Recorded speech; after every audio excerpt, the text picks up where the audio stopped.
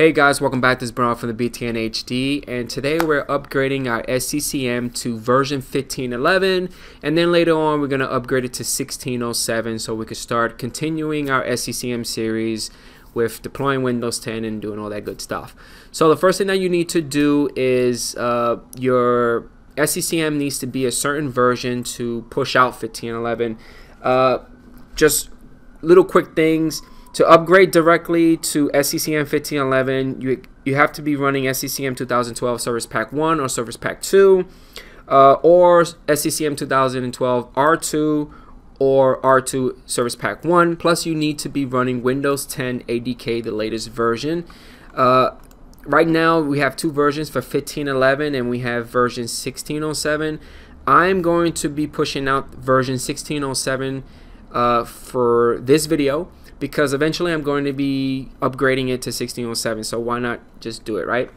So I downloaded this file already on the desktop, but you can't really start the installation. You need to remove the old Windows ADK within your SCCM machine. So I'm going to go inside the control panel, and we're going to go programs and features, and this is the old one. This is actually version 10.586. And this is the new one right now for 16.07, which is version 14.393. So I gotta remove this. So let's uninstall. It's about 4.25 gigs that's going to be removed, and eventually you're gonna have 4.25 more gigs added. But we need to remove this so we can start the process with the new ADK stuff. Okay, so once your Windows 10 ADK is removed or uninstalled from the machine, we're gonna close this dialog box. We're going to exit out of here, and we're going to double click on our new Windows 10 ADK, because again, we need the latest and greatest one.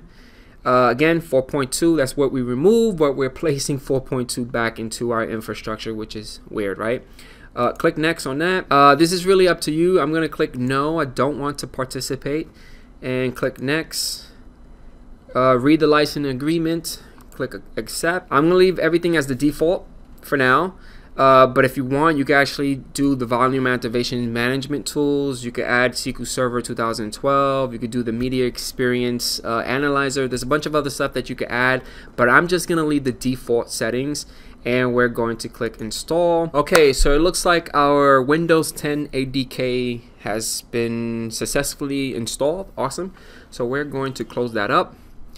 Just gonna delete this file out of my desktop. Alright guys, so the next thing that we need to do is get inside our SQL Studio Manager and do a full backup of our database. I already did that already. So you could do a right click, go to tasks, and do a backup, and just do a full backup of your database before you do anything else. Okay, so once you do your fully backup of your database, it's time to upgrade. There's a couple ways that you could do this. You could take that backup, go into another machine with SQL Server Manager, restore that backup, and then do a test database upgrade using the version 15.11 SCCM ISO or DVD to make sure that database is good to go. I don't have that type of environment, so what I'm going to do is initiate the 15.11 installation and just cross my fingers and see if it works out for us. I'm going to minimize the Management Studio. And I already have the 15.11 ISO already mounted, so I'm going to go inside the PC Explorer and just double click on the E drive. There goes 15.11. I'm going to close this window up, and I'm going to click install. I'm going to click on next. And again, we're doing an upgrade disk configuration management site. That's what we're doing. So we're going to click on next. You can read the software license terms. I'm going to accept them. Click next. Unfortunately, you have to accept all this stuff to continue, which kind of sucks. But let's just check everything off. Click next. So from here, you could create a folder within your C drive. I'm going to create a folder within the D drive because I have enough space there. And we're going to call it temp. Awesome.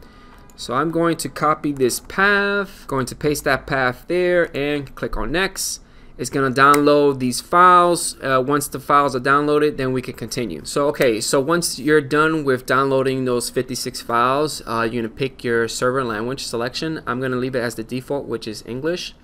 Click on next. Then you have the client language selection. Again, I'm going to leave the default as English. Click on next. Usage data, you could read this if you want, but I'm going to click on next on that. Now for your server connection point setup, by default it selects this. Yes, let's get connected. You're going to see your SCCM server name right here, so leave that as is. We're going to click next. Setup type, it's going to be an upgrade. Yes, hopefully everything goes well. Click next. Now it's doing a check to see if I have any errors before it starts the installation. I'm hoping everything goes well. Alright, so the check is done. I got a couple of warnings, and the reason why I got a couple of warnings is because my SQL server doesn't have enough memory. Again, running everything inside a virtual testing lab environment. But I did get the begin install, didn't receive any errors. Awesome. And we're going to click install. Now this process takes a little long. It really depends on your infrastructure as well as your database. My database itself is about 2 gigs. So upgrading that as well as the console and everything else is going to take a while. And once this is done, we're going to continue. Alright, so it looks like our upgrade is completed. Got a lot of green check marks, which is always a plus. A couple of these little guys right here. But no major errors. What you could do is if you go inside your PC Explorer or your File Explorer, go to C drive, and within the C drive you're going to see a config manager setup. Just locate the one with the latest timestamp. So I'm going to double click on this guy. If you go all the way in the bottom, you're going to get completed configuration manager 2012 server setup upgraded. Awesome. So we are going to close this up. Click close. We're going to exit out of that. Awesome. And we're going to double click on our SCCM management console to load that up. Alright, if you want to make sure that you're running the latest version 15.11, we're going to click on this little guy right here, click about configuration manager, and as you can see, version 15.11. Awesome sauce. Cool. Next thing that we need to do is check our site to make sure it's on the latest build. So let's go to administration. Within administration, we are going to go to site configuration, sites, and we're going to right click on our primary site, and we're going to go to properties, and within properties it should give you an indication of version 8325.1000, which is the latest build, version 15.11. So that means everything went well. Awesome. And that's it, guys. We upgraded to version 15.11. I'm gonna poke around to make sure everything is up and running, but it looks like we're in version 15.11. I'm super excited. Pretty soon I'm going to do another video upgrading 15.11 to 16.07, and then we're finally up to the latest version of SCCM, and we can start capturing and deploying Windows 10. So hopefully you guys enjoyed this video. Leave comments right below, and I'll catch you guys on the next one. Peace out.